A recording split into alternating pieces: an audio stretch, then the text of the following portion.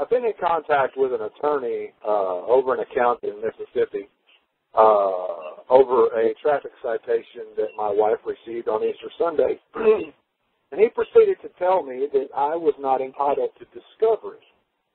And when I asked him what their standard of proof was, he said, "What do you mean?" And I said, "Well, is this a civil or a criminal matter?" And he stated that it was neither, and that because of a law in Mississippi called implied consent, that I'm not entitled to discovery. She's not entitled to discovery.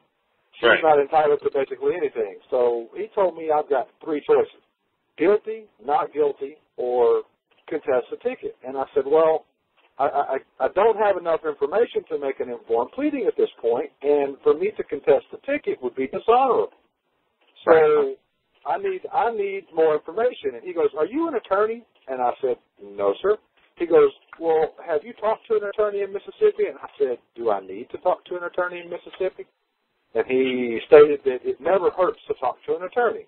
Well, I got a little smart mouth with him, and I let him know what I thought about attorneys, and he hung up the phone on me. So I thought, you fellas, SOB. Okay. So I called back to the courthouse, and I explained to them that I've got a situation, and I need to speak to the judge. Mm-hmm. She took my name and number, and she left it in the judge's box, is what she tells me. So they haven't called me back. That was 3 days ago. But the little tidbit of information that I did get was that it appears that if I don't enter any kind of pleading at this point, they cannot move forward. They can't move the course unless they have basically my consent. So I wondered what you thought about him depriving me the right of due process and equal protection of law. I mean, is that valid in their court? Well, like I said, to me, when you come dealing with what I'm saying, off the top of my, like I said, everybody has every human being on the planet, there's a law. Everybody creates their own law. But what the government recognizes, they recognize the way you would define law would be like categories like absolute law. You want to do it like criminal law, administrative law, bankruptcy law, civil law. So like I said, if I just basically did it alphabetically order, which would be ridiculous, it'd just be like administrative law, absolute law, admiralty law, bankruptcy law, canon law, civil law, common law, constitutional law, contract law, corporate law, criminal law, ecclesiastical law, equity law, family law, federal law. So when you ask them, is this civil law? No. Is this criminal? No. Is it one of maybe these other 28? Possibly. Or maybe it's a private law established between a contract and you and the Department of Motor Vehicles. I don't know. So like you could say to the other side, what law is moving this court? But you don't say it to the judge. You say it to the prosecutor. Who's moving the case before the court? Now, what did the prosecutor define the law as? He did. He gave me unsolicited legal advice. There you go. What you need to do is submit a bill of particulars. You just say to him, okay, I got your bill. Now I got your invoice.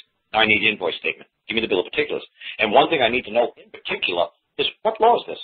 Show me the law that you're relying upon to prove your claim before the court, or complaint, I don't care, or civil or bankruptcy or admiralty or all those ecclesiastical, whatever other law that I just said, because there's billions of laws, billions and trillions of laws. We read laws every freaking day. So just because it's not civil, no, it's not criminal. You people just think there's two laws. That's ridiculous. I got you. So it goes back to establishing to know what, not venue, but what jurisdiction you're in. Jurisdiction. What's jurisdiction mean? What's jurisdiction mean? I guess jurisdiction to me means the place of action. No, that's a venue. Jurisdiction means gives you the right to control me. Control and jurisdiction is the same thing because our contract controls you, and you perform a certain duties, obligations, and functions, and you have certain privileges and rights ascribed within that contract. Okay. There you go. That's jurisdiction. I'll do some research on bill of particulars then. Thanks, Paul. Right, because if I can jump in real quick, because what the legalese people are going to tell you is that it's got to be either in res, in rem, or in personam. And when it comes to legalese. Or subject matter. Right. I said that at the beginning. I said the legalese people will tell you be either in res, in rem, in personam, or subject matter. Okay? The whole point of it is that you cannot have in res, in rem, in personam, or subject matter if the law does not apply. Well, the law is the jurisdiction. Not if so much the law doesn't apply, if the law does not exist. Okay. It doesn't apply or exist. Well, what happened is the other I said. He was attempting to misfly a statute to me. It doesn't. And I didn't want. I know it doesn't matter. I didn't want to get into it with him at that point. But even reading the statute, I believe he's committing constructive fraud. That's okay. What I'm saying, he at this point has the whole. He has the gun. He has the whole ball of wax. It's his court. It's his court. It's his claim. It's his complaint. You haven't established court yet. You haven't filed a counterclaim yet. So you can't be a defendant. You want to be a defendant, you're going to get clobbered. So you want to operate under his law. You've heard me talk about this many times, right? You've heard me. Yes. Okay. You have to understand. You have to establish your own claim. Okay. And so that they're moving this court with no claim before this court. There is no law before this court. Where's the law? I've asked him a million times. Where's the law? And he has to produce the law. And he can't do it. He can't do it verbally. You want to see it in writing. In writing. That would make them say, well, under Mississippi Code 28. No, you put it in writing. You show me. You show me. So you start square one. And you're not ready to proceed in any kind of tribunal or hearing or dispositional matter or trial until you're ready to go. You're going to stay in the proceeding. You're going to stay in the proceeding until you're confident to stand. Until you understand how the hell do you, I still don't understand how you're doing this to me. You're going to have to show me. Keep showing me. Keep showing me. And when it comes to a civil matter like this with the state can't force you to be confident until you're ready.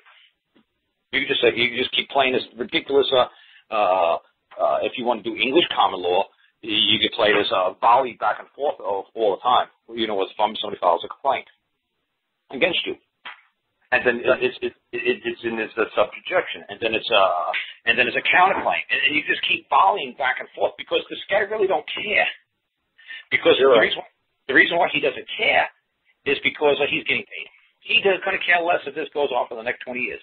And while that ticket is outstanding like that, they're going to convert that ticket, that citation. They're using it as proof that there's that value of the ticket, $100 ticket, and they're investing $100 ticket, and you know how people are trading on a derivative and all that. Right. They're claiming it as asset. Right. But what I'm saying is when you get to the certain point, I don't know if you've heard of it, see my thing, heard my stuff. I love tickets. I love citations because I'm going to file a counterclaim, and whatever the value is on that ticket is going to establish prima facie proof that ticket, that citation is worth $100. So not only do I believe that's worth $100, and he believes it's worth $100, well, now I believe not only is it worth $100, that citation, but that proves that now you've wasted my time, my resources, my energy, my patience, and I'm going to not only claim all equity in that citation, but I'm going to place damages of wasting my time for filing a false claim against me. So I love tickets.